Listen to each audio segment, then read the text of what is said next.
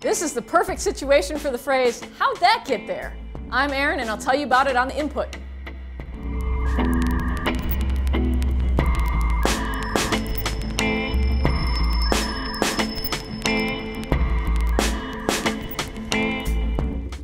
There are many things to be found in the depths of the Great Lakes. Zebra mussels, that cell phone you dropped while on your Uncle Craig's boat on 4th of July weekend, the Cleveland Browns' chances of ever having a winning season again.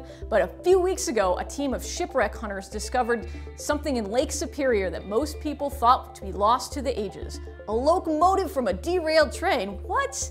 Canadian Pacific Railway locomotive number 694 was found in Mink Harbor off the coast of Ontario. On June 9, 1910, the freight train, which consisted of the locomotive, several boxcars, and a tender car used to carry fuel for the locomotive, such as coal or wood, crashed into the rocks covering the train tracks, which sent the train careening down into the lake 60 feet below. 3 members of the crew died during the wreck, one of which perished as he jumped out of the train to avoid the 60-foot drop into the rocky waters.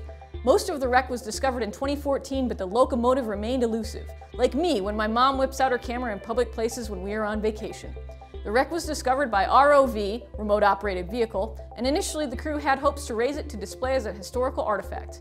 However, the condition of the vehicle was in such decay that researchers decided to leave it where it rests, much like Joaquin Phoenix's musical career.